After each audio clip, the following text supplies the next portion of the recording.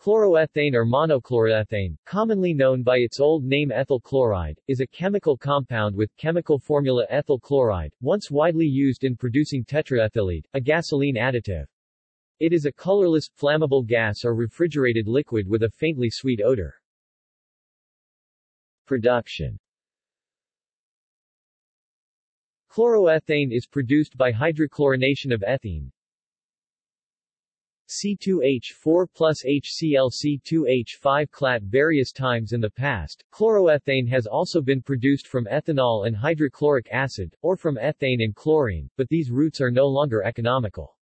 Some chloroethane is generated as a byproduct of polyvinyl chloride production. Should demand for chloroethane continue to fall to the point where making it for its own sake is not economical, this may become the leading source of the chemical. Uses. Beginning in 1922 and continuing through most of the 20th century, the major use of chloroethane was to produce tetraethylene, TEL, an anti-knock additive for gasoline. TEL has been or is being phased out in most of the industrialized world, and the demand for chloroethane has fallen sharply. It also reacts with aluminium metal to give ethylaluminium sesquichloride, a precursor to polymers and other useful organoaluminium compounds. Like other chlorinated hydrocarbons, chloroethane has been used as a refrigerant, an aerosol spray propellant, an anesthetic, and a blowing agent for foam packaging. For a time it was used as a promoter chemical in the aluminium chloride catalyzed process to produce ethylbenzene, the precursor for styrene monomer.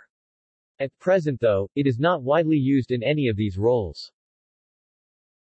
The only remaining industrially important use of chloroethane is in treating cellulose to make ethyl cellulose, a thickening agent and binder in paints, cosmetics, and similar products.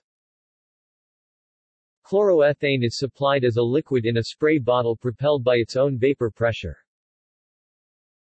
It acts as a mild topical anesthetic by its chilling effect when sprayed on skin, such as when removing splinters or incising abscesses in a clinical setting. It was standard equipment in casualty wards. It was commonly used to induce general anesthesia before continuing with D-ethyl ether, which had a very much slower uptake. The heat absorbed by the boiling liquid on tissues produces a deep and rapid chill, but since the boiling point is well above the freezing point of water, it presents no danger of frostbite. The vapor is flammable and narcotic, which requires care. Chloroethane is a recreational inhalant drug, although it should not be confused with duster, a term used to describe canned air. A term used to describe fluorinated low-weight hydrocarbon, such as tetrafluoroethane, chlorodifluoromethane or another similar gas. Similar to poppers, ethyl chloride is used as an inhalant, huffed during sexual activity, primarily by gay men. In Brazil, it is a traditional, though illegal, drug taken during carnival parades, known as Lanca perfume. Reference does not define Lanca perfumane dentistry. Chloroethane is used as one of the means of diagnosing a dead tooth, i.e. one in which the pulp has died. A small amount of the substance is placed on the suspect tooth using a cotton wad. Chloroethane's low boiling point creates a localized chilling effect. If the tooth is still alive, this should be sensed by the patient as mild discomfort that subsides when the wad is removed. Safety. Monochloroethane is the least toxic of the chloroethanes. Like other chlorinated hydrocarbons, it is a central nervous system depressant, albeit a less potent one than many similar compounds. People breathing its vapors at less than 1% concentration in air usually experience no symptoms. At concentrations of 3% to 5%, victims usually exhibit symptoms similar to those of alcohol intoxication. Breathing its vapors at greater than 15% concentration is often fatal, but most commercially available handheld containers contain a total of 30% per volume of concentrated vapors which naturally disperse in the outside air. If exposed to concentrations higher than 6% to 8%, victims often exhibit shallow breathing, loss of consciousness, and depressed heart rate. They can be aroused with physical contact or loud noise. At this point, removal from the area of exposure is advised to restore consciousness. The long-term effects of exposure over a period of 4 or more hours will cause side effects similar to alcoholic hangover with dehydration, dizziness, loss of clear vision and temporary loss of consciousness, which can last an hour or more. If no longer exposed to the gas, a victim will return to normal health quickly. This can be helped with intake of extra fluids, vitamins, and sugars. Toxic overexposure starts at 9% to 12% concentrations, the heart rate drops further, the victim may have more shallow breathing or stop altogether, they do not respond to any outside stimulation and may begin to involuntarily gasp, belch or vomit, which can lead to aspiration if the victim is not turned on his side. This constitutes a medical emergency and requires prompt action. It is advised to move the victim to clear air and administer forced breathing for them to purge the lungs of the toxic fumes. If the victim recovers quickly enough, hospitalization may not be required, but will require a medical examination to ensure that no organ damage has occurred.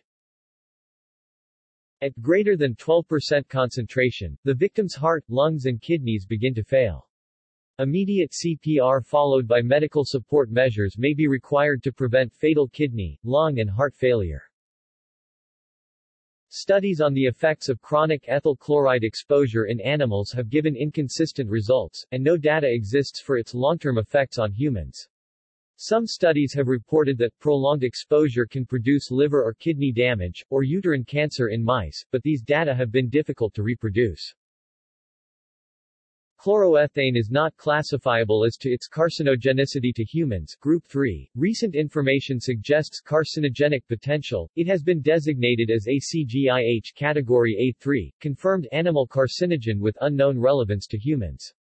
As a result, the state of California has incorporated it into Proposition 65 as a known carcinogen. Nonetheless, it is still used in medicine as a local anesthetic. References. External links. International Chemical Safety Card 0132. NIOSH Pocket Guide to Chemical Hazards No. 0267. National Institute for Occupational Safety and Health, NIOSH. IARC Monograph. Chloroethane.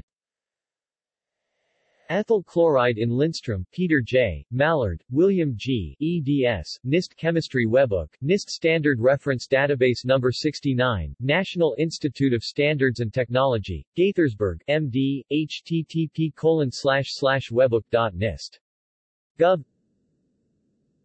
National Pollutant Inventory, Chloroethane.